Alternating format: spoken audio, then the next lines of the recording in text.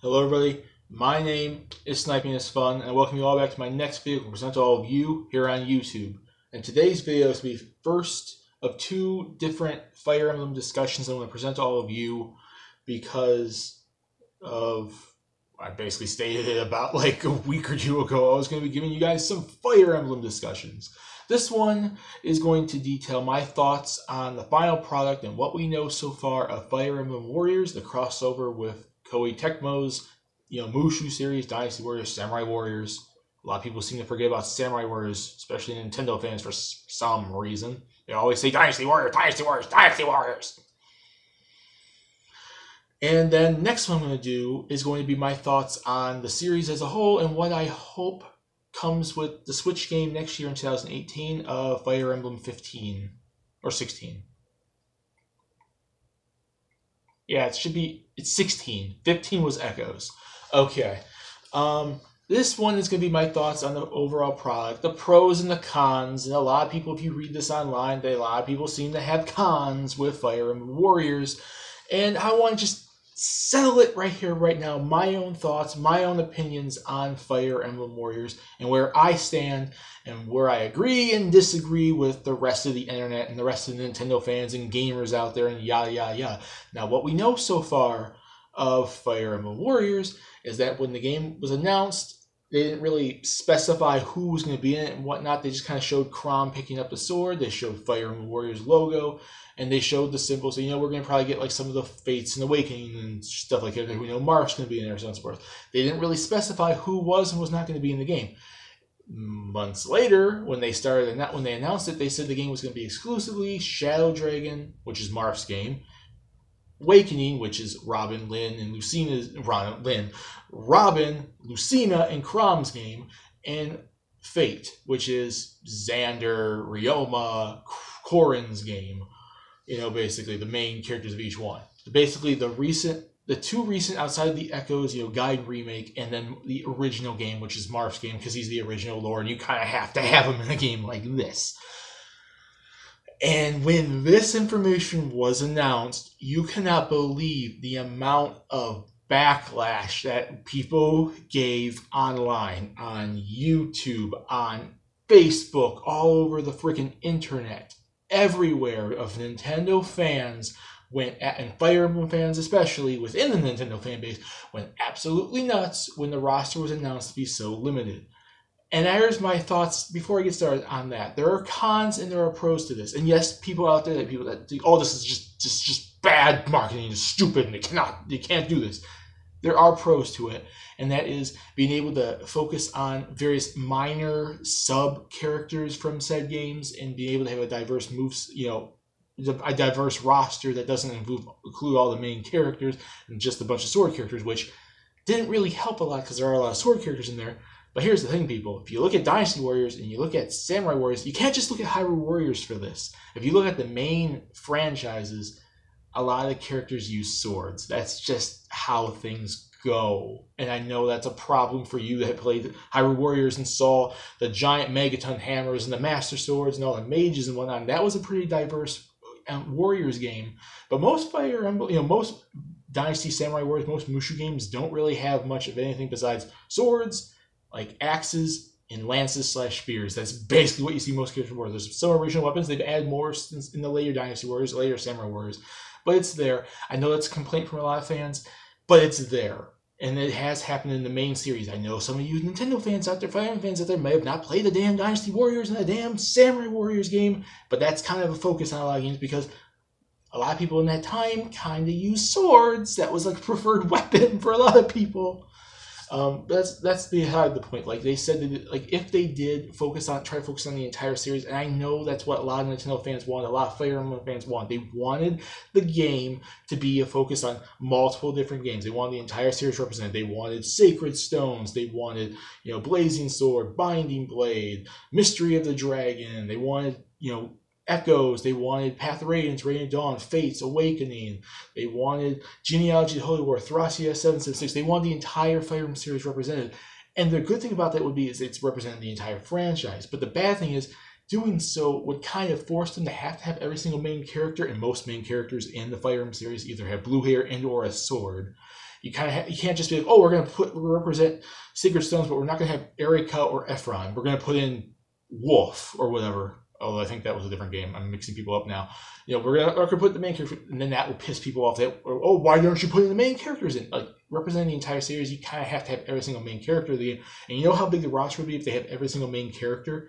It'd be about 30 some odd characters, 30 35 characters. Because think about it, Fates has like 3 or 4 main characters. Awakening has 3. The Ike games are Ike and Marth, Ike and Micaiah. Then you have the twin siblings in Sacred Stones, and you have the 3 main characters of Binding Blade or Blazing Sword. Binding Blade has basically 2 main characters, and Hector's daughter and Roy and whatnot. And most earlier games have 1 or 2 main characters, so that's about 30 right there. So the problem with them trying to represent the entire series, and I know that's what we all wanted. I wanted it too. I just said that. I wanted to see Micaiah. I wanted to see Ephron. I wanted to, because I'm a long-time fan of the series. I love all Fire Emblem. I don't hate certain Fire Emblems like people out there that hate Fates, Awakening, and think the series has went downhill since Ike's games. I don't think that. I think the series has just evolved, and I think it's expanded to be more accessible for more people, and that's a good thing, people. The way Fire Emblem was going, and I'm not saying this is a bad thing. I'm not saying there's no cons. I'm going to get to cons in a second. The way Fire Emblem was going, though, they expanded and made the series more accessible, which I think it needs to be, but it still had characters and story and difficulty. If you didn't want to do Phoenix mode, you didn't have to do damn Phoenix mode. It was just there. The cons are it's missing a lot of the franchise represented in those 3 games. The pros are they get to focus on more minor characters in that game. Because if they focus on the entire series, you wouldn't get characters like, Liz or some of the royal families in Fates, or I don't know, Sheeta maybe, one of the main characters from Marth's game. Hello, because they'd be focused on putting Ephraim and Ike in there. And Hector, you wouldn't get Sheeta because she's not the main character. It's Marth. The pros are you get to focus on some side characters from some of the series. The cons, you miss out on a lot of the series, and if you did, focus on it, you'd be missing out on forcing yourself to put main characters in there, forcing yourself to put all these characters in there, and then having no room for villains and no room for side characters because you already filled up a 30-some-odd character roster with all the freaking main characters. And if you cut any main characters, we're not going to put in Leaf, people will be mad. Like, why did you exclude Leaf? Why did you exclude Ephron? Why do you exclude Hector? Why do you exclude Corrin? Why do you exclude Alm or Celica? People will be wondering why you exclude certain main characters but not others. Focusing on 3 main games allows them to focus all their time on that. And I know that's not what a lot of fans wanted, but I think to start off with picking the original Lord and the 2 recent ones that sold a lot, and a lot more fans nowadays overall worldwide, especially because, Fire Emblem is now a worldwide franchise. It's not just exclusively in Japan anymore. It's not just for your own little, internet troll fan base that's been there for, since day one when you hacked and imported all your freaking Japanese games. I'm not saying that, I'm not even trying to bash the Fire Emblem fan base. I love the Fire Emblem series, and the Fire Emblem fans are fun to talk to. But one thing I would say, though, I'm not trying to bash you guys, but the fan base is kind of toxic. It is one of Nintendo's most toxic fan bases, one of video games' most toxic fan bases, because they never know when to shut up. Because there's certain fans that want this, but they don't want this, but those fans want this, but those fans don't want this. And the old fans versus the new fans, and I want this versus I want that. And it's just crazy. Fire Emblem Warriors has its focus on those 3 games. And those are some of the 3 biggest games in the series. I know you're missing a lot of characters. I really, like I just said, I want to see them. But I could see why they focus on it. It was a marketing play. Is it a good marketing play? Not really. But it allows them to balance out the roster with some more characters from those games instead of just focusing on all the main characters. And that's really about it. And I'm looking at the roster right now.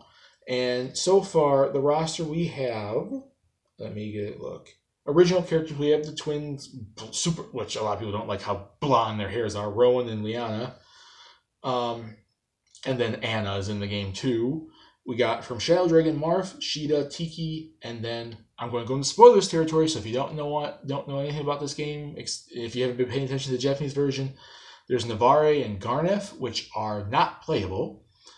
Then there's Celica from Shadows of Valentia Echoes, Blazing Blade is Lynn, and then from Awakening we have the male and female Robins, Crom, Lissa, Frederick, Cordelia, Lucina, Owain, Valadar, and from Fates we have female and male Corrin, Ryoma, Hinoka, Takumi, Sakura, Oboro, which she's not playable, Xander, Camila, Leo, Elise, Niles, who's not playable, and Iago, who's not playable. They're in the story, they're not playable. And I think that's going to be part. I would assume they're going to be free DLC, like how Sia and all that stuff was free DLC for Hyrule Warriors. I think some of those characters will be free DLC. Speaking of DLC, then everyone was like, okay, they're going to add all those characters as DLC in the future games. And what happens? The DLC packs we so far know about are all from the 3 games they so far announced. And then the entire internet burned down because all the Fire Emblem fans got pissed off, or at least the fanboys, extremist fans got pissed off and burned down the internet. Here's the thing. They said if those things were popular in the game, DLC did well and the game did well, there'd be more DLC. One thing here is they said that the DLC was focusing on those. They didn't say those DLC packs were entirely Shadow Dragon's Fates and Awakening. I know we got Bridal, Costume Lucina, and blah, blah, blah. And there's probably going to be some characters like non-royal families for Fates, some more of, Crom's army, the shepherds in Awakening, and more of, Navarre and freaking Drog and, Cain and Abel probably for Shadow Dragon. But that doesn't mean they might not throw in a Ephraim or a Hector or a Leaf into those picks. You never know. And then you can go off, and there might be more DLC packs. Maybe there will be a Legends DLC pack, a Historicals DLC pack, where they start adding more characters. See, that's the thing. I know I've been kind of bickering, jumping back and forth between opinions here and there and whatnot, but here's my main thoughts on this. Fire Emblem Warriors has its good points and its bad points. Me, as a fan of the Musou games in general, I've been a fan since Dynasty Warriors 3 back in 2001. I played Dynasty Warriors 4, 5. I never got around to playing 6 or 7. I played 8. I played Samurai Warriors 1, Samurai Warriors 2, Samurai Warriors 3. I played Dynasty Warriors Empires 5, Samurai Warriors Empires 2, whatever, and stuff like that. I haven't gotten around to Hyrule Warriors yet, or the other spin-offs like, Berserk, or Gundam, or One Piece, or whatever. But I love just the hack and slash nature of it. Regardless of who's in the game, I'm going to love just going around hacking and slashing useless soldiers and having a lot of freaking fun with it. That in and of itself is appealing to me, regardless of the Fire Emblem thing. I've been wanting a Fire Emblem crossover, freaking Musou, Dynasty Warriors, Samurai Warriors series for a long freaking time, like a lot of Nintendo gamers, a lot of gamers out there want. And I've been waiting patiently all these years for them to finally do a crossover, that they finally do it, and just because of who they put in there, you're going to bicker and complain? I know it's a problem, I know we want all of it, but here's the thing. Hyrule Warriors did the same thing, and I know comparing Zelda, which only has a select few characters throughout the entire series, versus Fire Emblem, who has a billion freaking characters in each game, who the heck are you going to pick? Who the heck are you going to pick out of 5,000 soldiers that you can recruit? Enemies, villains, side characters, main characters. See, I know the difference there. I really do. Do not think I don't. But who, honestly, I'm going to pick this side character or this side character. How do you choose? Do you do a poll like in Fire Emblem Heroes?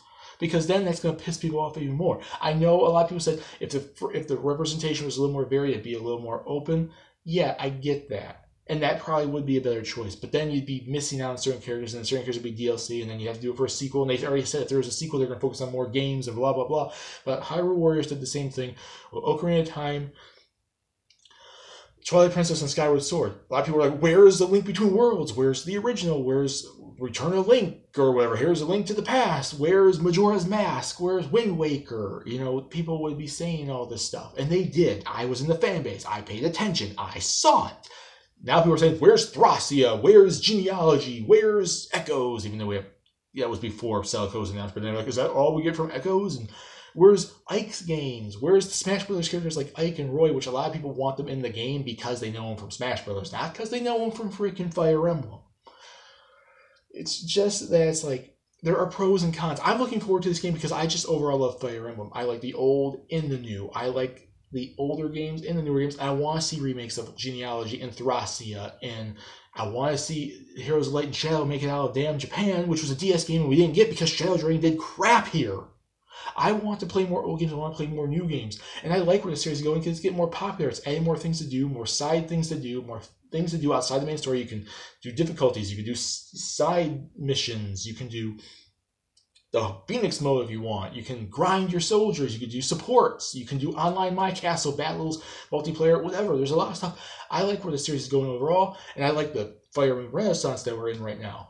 And I do like that we finally got a Fire Emblem Warriors crossover game. Just because it's not entirely what I expected or what I wanted or other people wanted, I'm not going to go bash it. Am I complaining? Am I fully satisfied with this game? No, but I have enough satisfaction with what we have there that I'm going to enjoy it. And when I get my Switch, I am buying this damn game because I like the Dynasty Warriors Samurai Warriors games. I like Fire Emblem, and I don't care who's limited in there because I have faith that there's going to probably be more DLC past these 3 packs. And if they do a sequel, they're going to add more characters. And I understand why they picked these games because they're the main ones that sold a lot and were probably the more popular ones. Even though I'm not saying Ice games aren't popular, I'm not saying Genealogy isn't popular, or Game Boy Advance games aren't popular, but these ones were universally major popular. Fire Emblem, Awakening brought the series back. I'm not going to say that it actually fully brought the series back because there are marketing and stuff that brought the series back. And then Fates did well off of Awakening, and Shadow Dragon was obviously Mars games, the original. You have to include it. So I know why they marketed for 3 games like they did, Hyrule Warriors. I think they could have probably been a bit more varied and maybe threw in maybe a couple more side things like how they did just Salika and Lyn, and maybe just throw in one character for certain select other games and then you expand those through DLC. I'm not saying it's perfect. I'm not saying it's great, but the online community of Fire Emblem needs to stop bickering like a bunch of old, long-time married couples. It seems like the old fans and new fans and just fans in general are just bickering just to bicker. And I'm not saying that you don't have the right to, and you do. And I'm not fully satisfied with the game either, but I'm enough satisfied to the point where I am guaranteed it's on lock for a purchase for me because I like the Mushu series, I love Fire Emblem, and I love the characters in there because there's characters I want to play as. It doesn't matter if I don't have Micaiah or Leaf or Arvis or Sigurd or I got Liz, who I want to play as, Frederick, who I want to play as. I want to play as Ryoma and Xander. I have Lyn. I have Anna. I have Marth. I have a bunch of characters I do want to play as. And there will be more DLC, and I'm sure this is one that's going to get a sequel. And like I said, my final thoughts, and I know I've been jumping around here all over the place this entire damn video. I'm sorry for jumping from one point to another.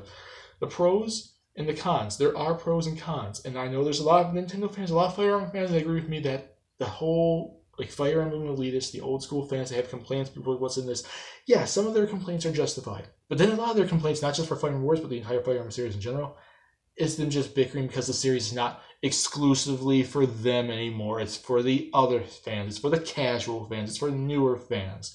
And game series, and this applies to movies and books and comics and everything too, if you want something to be majorly more successful, you have to go for more of a larger audience. And they've added stuff to the series that have made Fire Emblem more accessible and more largely popular than it was. It's still not outside the niche category, but it's more largely popular than a lot of Nintendo franchises are now. I put it in the A category with pretty much like Mario and Zelda and Pokemon. It's just not exactly on the level. It's like a level below them, but it's not the A+, it's the A category now. And I love the renaissance we're going through, but you kind of have to add this stuff. And it's not like they're not having stuff for you guys. There's a lot of difficulty options and stuff like that too. The stuff in the games you don't even have to do. You can play it like classic Fire Emblem. I just am looking forward to this game because I finally get to see something I've been wanting to see for a long, long time. And it may not be exactly what I wanted, but it's close enough to the point where at least I'm going to enjoy the ride when I play it. And I know other Fire Emblem and Nintendo fans and gamers out there agree with me. And if we show support and still continue to say what we want, Intelligent Systems, Nintendo, Koei Tecmo will probably listen, and that probably will be DLC. It probably will be stuff. You don't know what they're going to do for DLC. You don't know if there's going to be a sequel. The complaining makes sense, but at the same time, sometimes it can go a little too far, and I'm honestly tired of seeing all the bickering the Fire Emblem fans have online. Do I agree with them? Yes. Do I agree with them on everything? No. And do I think they need to kind of shut the hell up sometimes? Yes. But there is a time and place for everything. There's a time and place for you to speak your opinion and have something to say and tell these companies what you want and what you don't want, whatnot. And when you act like a bunch of babies online, you just sound like a bunch of assholes. You really, really do. I'm not doing it to hate you guys. I'm not hating the fan base. I love Fire Emblem fans and talking to them online about this series that I love. We all love. And there's stuff we don't like. Everything is never supposed to be perfect. This game was never going to be perfect. Hyrule Warriors wasn't perfect. We didn't get freaking Groose. We didn't get freaking, a bunch of side characters like Saria and everything. We didn't get every single character from the series that a lot of fans would have wanted. Old Man in the Cave. There's a lot of characters they missed in that series. It just was closer to perfection because the Zelda franchise doesn't have a lot of universally acceptable characters to throw into something like this. And they added a bunch of DLC. They added like 4 to 6 games as DLC. You don't think they're going to do the same thing with Zelda? With this thing? I'm just saying, people, please just have patience. Tell them what you want, but don't be a bunch of fanboy crybabies with it. And enjoy the series that we love. And if you love the Dynasty Warriors Samurai series and you wanted to see this game for a long time, enjoy it for what it is. And maybe one day, what you exactly want, whether it be DLC or a sequel, we can finally get it. My opinion is I'm going to enjoy this, whether stuff I like and dislike and what I thought the build-up was for, the marketing and blah, blah, blah. But at the same time, people, you need to take it in strides. You need to just enjoy the ride and find something to enjoy. You were never going to enjoy the full game anyways. There's people that probably didn't play as certain characters in Hyrule Warriors. There's people that don't play as Wu or Shu or Wei in Dynasty Warriors. There's characters they like more, or the different armies, and Samurai Warriors, or the various good guys, bad guys, whatever in Gundam or One Piece or something. Like, you're never going to enjoy the entire roster. Find what you do enjoy and hope for the best going on. That's all I can say. It's like, because it seems like there's so many complaints. This is not just for Warriors, but for the Fire Emblem series in general. I'm just like, I want to enjoy the games. I love Fire Emblem to death, and I'm hoping they remake more of the old games. I'm hoping there's a sequel for Fire Emblem Warriors. There's more characters they add through DLC and whatnot. But we don't know that now. We're in 2017. Maybe in 2019 there will be a sequel. 2020 there will be a sequel. Maybe there will be some DLC in 2018 outside of these packs. I don't know. I just want to have some patience. Tell them what you want, but do it in a nice, timely, sophisticated manner, and don't just type in all caps like, I want this, I want that, I want this, screw you, Joey Tecmo, fate sucks. See y'all later in my next video.